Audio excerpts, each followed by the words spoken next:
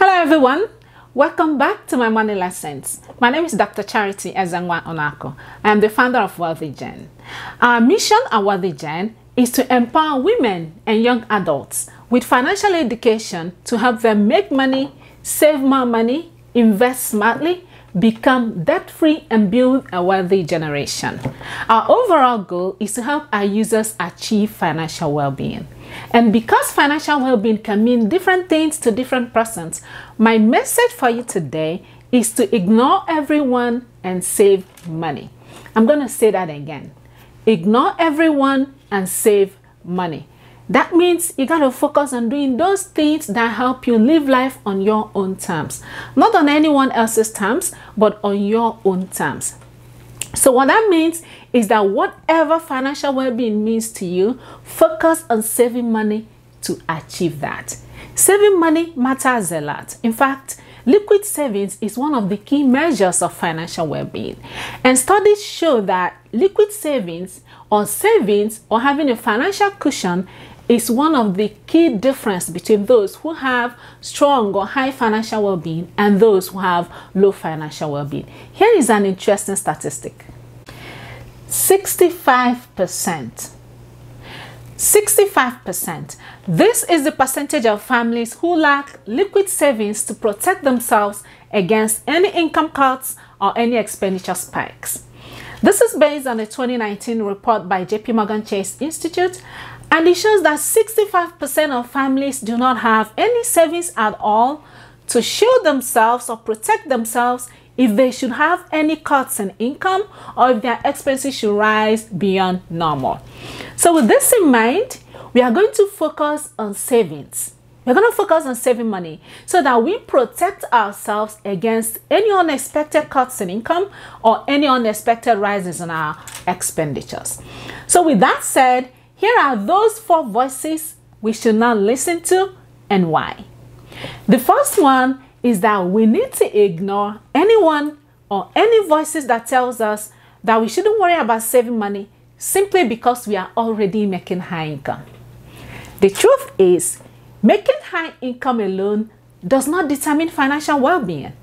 This is because you could be making high income and you turn around and spend all of it.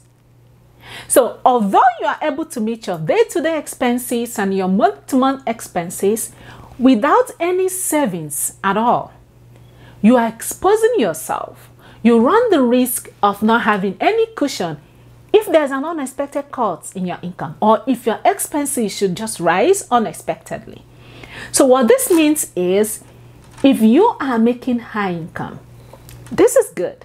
But you need to ignore any voices or anyone telling you that because you're a high income earner, you don't need to worry about savings. Yes, you do need to worry about savings. So focus on saving money. Ignore those voices. Focus on saving money so that you're building protection. You're cushioning yourself against any financial shock so that you know that you're working for your future. If anything should happen, if your income should be cut, if your expenses should rise, you have what it takes to stay financially stable. Second voice we need to stop listening to is that voice that tells you that you don't even make enough money to cover your expenses, so there's no need to save. Now, I've had a lot of people tell me this, and this is one voice that we need to stop listening to. I've got some people ask me, how can they possibly save money when they don't even have enough money to meet their needs? Now, I completely understand how challenging it can be trying to live and manage you and yourself and your family on the low income, and that it may be difficult trying to save money in such situation. But hear this. This is the time for you to cultivate strong saving habits. So what you can do is ignore those voices that tell you you can't do it, because you can. You just gotta believe it. So what you do is, out of the little income you already make, save a little bit of it. You're not talking about saving a lot of money here, just a tiny bit out of the little money you already make. Even if it's $1 or $2, save it before you start spending. What this means is that once you form these strong saving habits, when your income increases, it becomes very easy for you to save even more money. And when you do that, you will see how great an impact that can make in your finances. And you will begin to turn your finances around just by saving money out of your little income. The third one, you see that voice that tells you to charge all of your expenses on your credit cards? After all, it's other people's money. We are not going to listen to that voice. Not that we are not going to use our credit cards or charge our expenses to our credit cards, or that we are not going to use other people's money. Yes, we can, but we have to be strategic and intentional about it. There are three parts to using other people's money. The first is the people who charge all of their cards, all of their expenses on their credit cards, because those expenses are for a project or for a business, and they're anticipating to get some returns back from those projects or that business. Now, if the return you expect from that project or that business far outweighs the risk or the interest associated with using that card, then say yes to that voice. You can charge those expenses to your credit cards because you're going to get some returns back. And you can use those returns to offset whatever interest or whatever cost that's associated with using that card. But if the returns you're expecting from that business or that project is not enough to cover the cost of using that credit card, then you need to say a big no to that voice. Now, the second part is the people who charge all of their expenses on their credit cards because they're expecting to get some kind of rewards, some kind of discount, or some kind of points by using that card.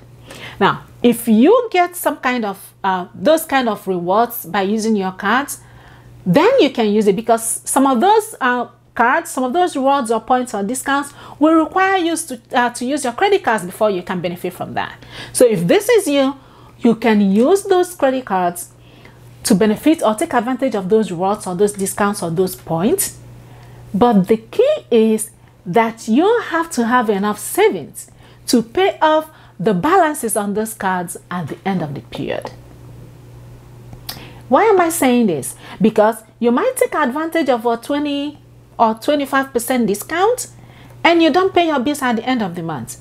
By the time you get to pay the bills, you've accumulated interest more than the returns or discounts you may have received in the first place. So for you to make this worthwhile, make sure you've saved enough money so that at the end of the period, you're going to pay the balances on that card off completely at the end of the month. What this means is that you've taken advantage of your discounts or your points or your rewards, and then you go ahead and pay it off without paying any interest. When you do this, you're setting yourself up for success, you're building your credit score, you're building your credit profile, and you're taking advantage of the discounts or rewards or points that came with it. So that's why you need to be strategic and intentional on how you use it. Now we have the third part, which is the group of people that just charge everything on their credit cards, not because there's a business or project involved, not because there's any rewards or discounts or coupons they're going to get out of it, simply because they do not have money to spend. They do not have their own money to spend, and therefore they charge it on credit cards. If this is you, we need to stop listening to that voice that tells us, this is other people's money, I don't have money, so I'm going to charge it on my card. Now, having a credit card is not a ticket for you to start spending money. You got to do that responsibly. If this is you, we got to say no to that voice. So my strategy for you, or my lesson, or my message for you now is to focus on saving money. Ignore that voice, is other people's money. Ignore that voice and focus on saving money. Prepare your budget each month and list the things you really want to buy, and then save money towards buying those things. Once you've saved enough to buy that item, then you can go ahead and buy it. But if you decide to use other people's money and continue to charge on your credit cards, you are not only setting yourself up for failure, your financial profile is being neglected, your credit score, and before you know it, you're piling up debts. Remember, our goal is to become debt-free. Our goal is to live financially well. So say no to that voice and focus on saving money so that you're setting yourself up for success. When you save money before you do other things, you're improving your finances. You're putting yourself together and setting yourself up so that in the future, you've built a foundation that you can rely on. So the fourth voice that we need to stop listening to It's that voice that tells you, don't worry about your kids. They'll be just fine when they grow up. They'll figure their finances out. Just spend your money now that you're alive. Your kids will be just okay. Now, this is one voice that we need to stop listening to. Because the financial foundation you lay for your kids now is a key factor in shaping their financial future. Think about this. Imagine your kids graduating from college with tons of student loans.